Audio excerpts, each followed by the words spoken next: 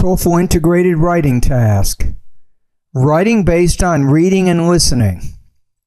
For this task, you'll read a passage about an academic topic. A clock at the top right of your screen will tell you how much time you have to read. You should take notes on the passage while you read. The passage will then be removed, and you will listen to a lecture on the same topic. As you listen, you should also take notes. You will be able to see the reading passage again when it is time for you to write. You may use your notes to help you answer the question. You will then be asked to write a response that asks you about the relationship between the lecture to which you just listened and the reading passage. Using information from the reading passage and the lecture, answer the question as completely as possible. Please note that this question does not ask you for your personal opinion.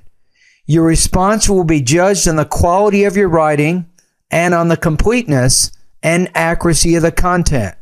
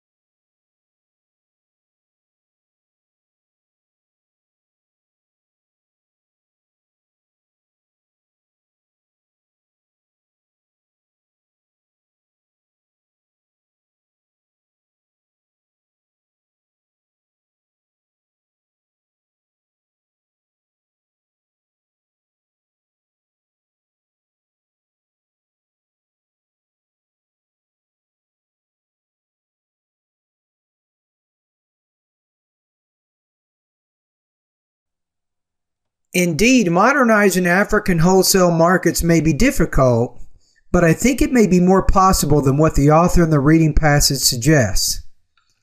It can, however, be argued that a wholesale market can in fact reduce overall transport costs incurred in the distribution of food if its location is carefully selected to reduce the need for retailers to buy stocks from several wholesalers scattered throughout the city.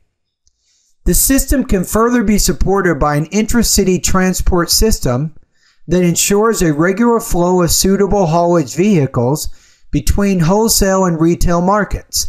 This has been done in Abidjan, where the municipal authorities have set up a system with several vans, market supplies that specialize in transporting goods between markets.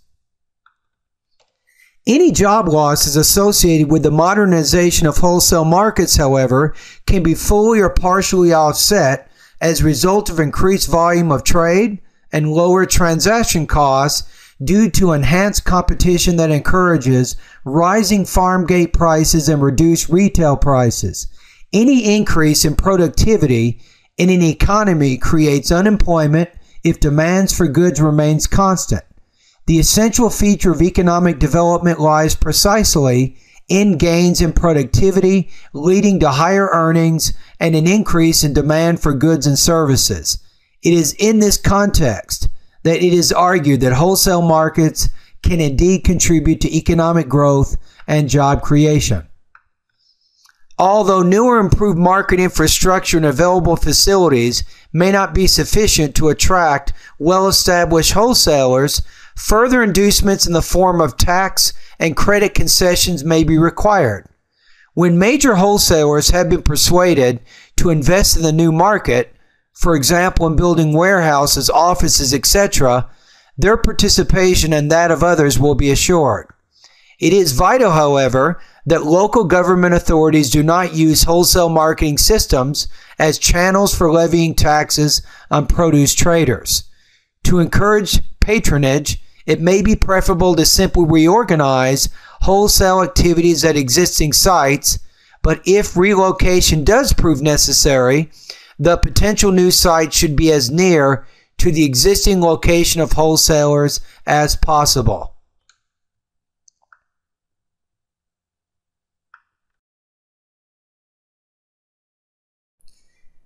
Read the question below. Use the remaining time indicated to plan and write your response. Your response will be judged on the quality of your writing, as well as how well your response presents the points in the lecture and their relationship to the reading passage. Typically, an effective response consists of 150 to 225 words.